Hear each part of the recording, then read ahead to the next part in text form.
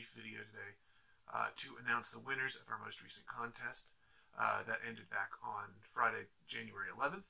And that was a contest where I asked you to tell us your favorite witchy read that you have for the past year, or what you're kind of looking forward to and what you're planning with this year as well. We had two prizes, two winners. Our first winner was Angelique S., who won this awesome Krampus journal from Datura Dreamings. So congratulations, Angelique. I'll be getting in touch with you about sending this your way, along with a few other little bonus prizes as well. And then our second winner was Ms. Cogsworthy. Ms. Cogsworthy, I'll be getting in touch with you as well. You won this beautiful little sketchbook, also from Datura Dreamings. So we'll get that on its way out to you.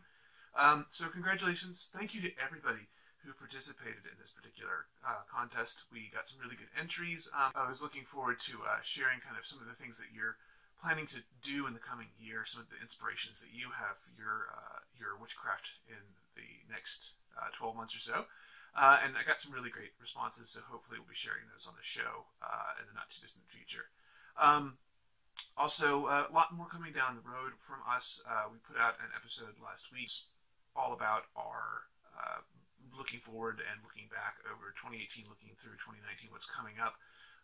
We definitely are going to be busy. We've got stuff that's already kind of in the can. We've got several interviews either lined up or already recorded. We're going to have Lilith Dorsey on pretty soon to talk about the experience of African American witchcraft, especially in response to a recent event that happened in Baltimore.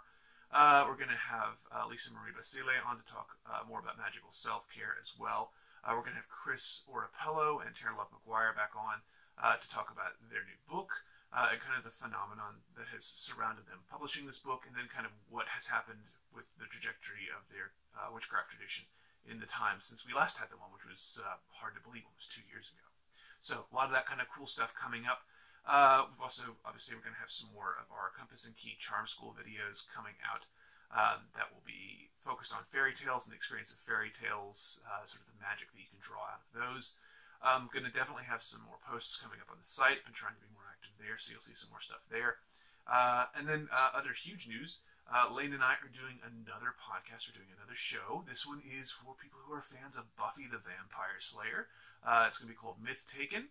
The first episode should be coming out sometime in the next couple of days from when this video gets posted. So you can watch for that to show up in a few different places.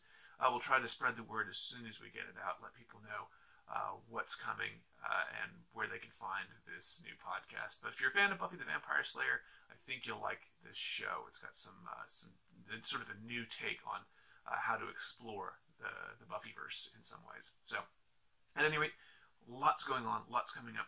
Congratulations to our winners. Please stay tuned to us. Keep clicked and subscribed to our video channel here, just because that way you can stay up to date on things like contests and announcements. Also gives you a chance to catch up on some of the old episodes, because we are posting some of those as YouTube videos too. So definitely be subscribed if you can be. Spread the word about us if you can. We really appreciate it if you like and share, let people know about the YouTube channel or about the podcast. That does help us a lot, lets us reach more people, so we appreciate that. That's it for me this time. A shorter video, but hopefully a good one. Again, congrats to our winners. See you soon, and thanks for listening. Be well.